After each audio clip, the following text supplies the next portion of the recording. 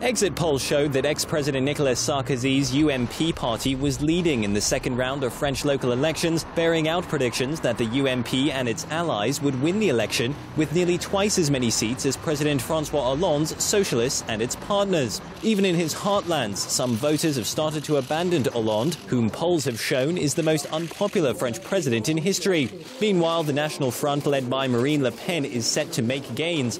The anti-immigrant, anti-Euro National Front is all but certain to improve on its showing of 2 councillors at the last election in 2011.